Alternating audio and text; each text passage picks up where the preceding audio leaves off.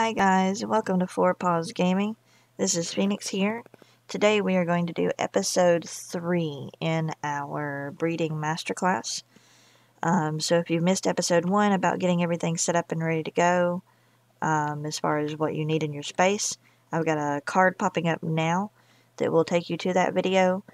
And if you missed episode 2 about how to get your soul terminal set up with all the right settings, then I will post a card for that in just a second, and that way you can go check that one out. They're both pretty short videos, so it won't take you but just a second. If you have any questions about how all that works, check those out.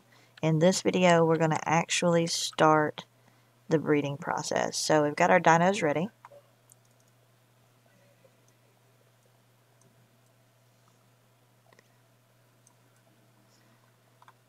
And these are going to be the guys that we're going to start with.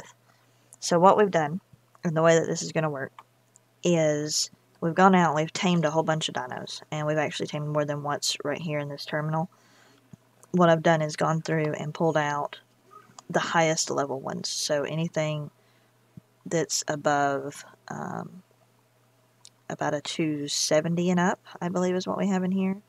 270, 280, 300, 525s, 280s. Yeah, so anything that we had found and tamed that was a level 270 and above I have in this terminal. Sometimes slightly lower dinos may get a really nice roll and have a stat that's worth something. But for the most part, this is a pretty safe collection here. So when I say stat, what I mean, we'll start there before we get too far into this, is for our server on Limitless Gaming with the mods that we have, what we're using here, the dinos are actually in soul balls from the Dino Storage V2 mod. And when you hover over the soul ball, provided that your tooltips, which is this little icon right here, provided that you have that turned on, when you hover over the dino, it'll give you some really important information about the dino. So here what we're looking at is all of the details. You got class, source, ID. We don't care about any of that stuff for this purpose right here. What we want is this very bottom section. Health, stamina, oxygen, food. We want those numbers. So what we need to do is we need to go through here and find out which dino has the highest number in each of those stats. Because what we're going to want to do is we're going to want to create one dino that has all of the highest values from each stat on the one dino. So what we're going to be doing here is picking through these and determining which ones we actually need to breed together. So give me just a minute. I'm going to go through them and I'll show you what we got to work with.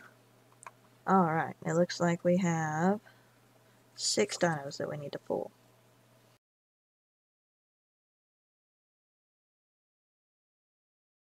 Alright, so what we have here is this female. The stat that we want off of her is the 84 points in health. This female, what we want off of her is the 92 points in O2. This female, what we want off of her is the 82 points in movement. This female, what we want off of her is the 80 in stam and the 87 in melee. So she has 2 stat points that we want. And then the males, this one we want the 82 points in weight.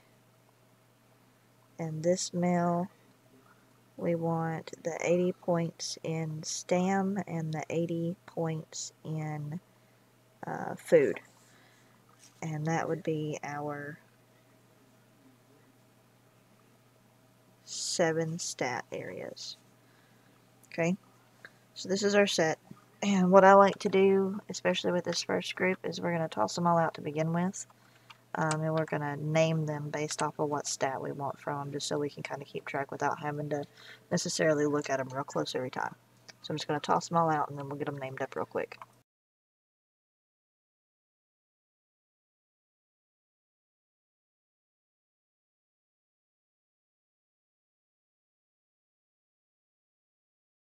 Alright, so we should have, by their names, we should have 7 stats. So we've got, we'll go in order, we got HP, we got stam, next would be oxygen, which we have right here, and then food, which we have there, and then weight, and then melee's back over here, and then movement is right here.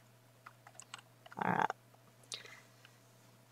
So that's your breeding stock. That is going to get us the best possible stats that we can get based on the dinos that we have available. And honestly, we're probably going to go ahead and cut this right here just so that we can keep these videos short. But unfortunately, that particular step just takes a little bit of having to go through and look through all the dinos that you have. With the awesome spyglass, you can either have the dinos out and hover over them so that you get that nice little pop-up there that gives you the numbers and work from that. Or you can do like what I did with them, balled up in a terminal or in a box or in your inventory or whatever is convenient for you. I do suggest either writing the numbers down on a note card so that you can see them all laid out, figure out which one's which, rather than going through and saying, okay, let me look through each one of these, and health is this and this and this and this and this. Okay, now which one was it that had the best number? It just gets to be a headache. I will include in the video description a link to a blank copy with all the formatting and everything set up on it for the one that I use, and I'm going to cut in right here a picture of it filled out with these, with all the dinos that were in the box there, all of their stats where it shows you which ones had the best stats, so you can see what it looks like. You see there that it auto highlights the beginning part for pink or blue based on whether you put in M or F for the gender. It automatically highlights in green what the highest stat is so that you know immediately which dino it is. You can track other things. For certain breeds, I'll track lineage depending on what I'm doing. So you've got that area there to the right. You can track whether they're tamed dinos or bred dinos. If you type in, once you're finished with them, you type in retired, it'll automatically mark out the dino for you. So it's just got some nice little formatting features set up.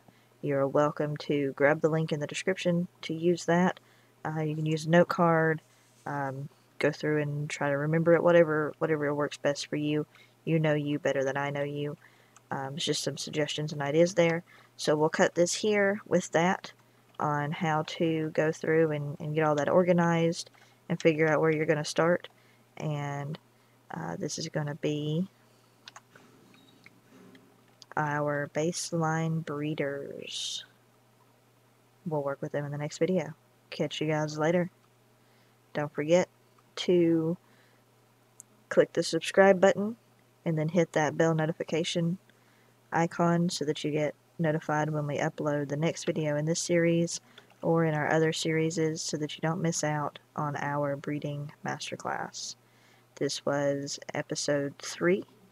I'll catch y'all on episode 4. Later.